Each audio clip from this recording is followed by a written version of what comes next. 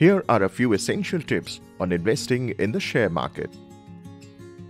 To begin with, let us understand the meaning of shares and the share market. A share, also known as equity or stock, is a document that validates your ownership in a company, and you can sell this document to others. The share market or stock market refers to the financial market for buying and selling these shares. All stock exchanges across India are part of the Indian share market. But wait, what's a stock exchange? So, an investor cannot just buy and sell shares from anywhere. Instead, these transactions occur at a stock exchange, a platform where investors come together to buy and sell stocks. There are two main stock exchanges in India. One, Bombay Stock Exchange (BSE), and two, National Stock Exchange (NSE). Before we discuss how to trade in the share market, let us first understand what is stock trading. Stock trading typically means buying and selling shares in the secondary market. So, what are primary and secondary markets? A primary market is where companies issue new stocks and offer them to the public. So, the transaction happens between issuers and buyers. A secondary market is where you can buy and sell shares already issued in the primary market.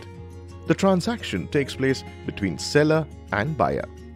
The stock exchange or broker acts as an intermediary in the secondary market. And now, the most important question of all, how to invest in the share market. There are a few prerequisites before you start investing in the share market. To begin with, you must possess the documents like PAN card, address proof, etc. to open a demat and trading account. A demat is an account that allows you to hold your shares in an electronic format. And a trading account will enable you to buy or sell shares on the stock exchange. You must open both to start trading in the Indian stock market. Next, you will need a bank account linked to your trading account to ensure that money flows in and out of your account seamlessly when you transact. Also, you cannot go directly to stock exchanges and trade in different shares. You must find a share broker, a member of the stock exchange, to facilitate trading equity, commodity, currency and derivatives, etc. through an exchange. Once you're all set with a demat account, trading account, a linked bank account, you're ready to trade and invest in the share market. Let us now go through the final steps of trading in the share market. The first step, as discussed earlier, is to open a demat and trading account with a linked bank account. The next step is to simply log into the trading account and choose the share you want to buy or sell. Next, you must add funds to your trading account. While transacting, you choose the price at which you want to buy or sell a particular share.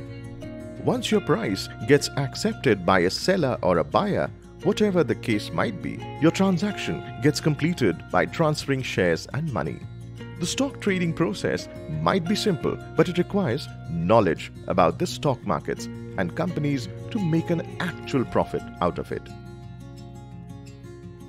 Before trading in the share market, you should also make sure that you're ready for it. Define your financial goals and measure your risk tolerance before laying out your plan for stock trading.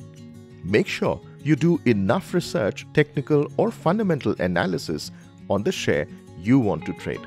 It is always advisable to invest in a diversified portfolio, but even better advice is to ask an expert. Taking advice from an expert can help you make the right trading decision as a beginner. An expert will guide you to make the right choice.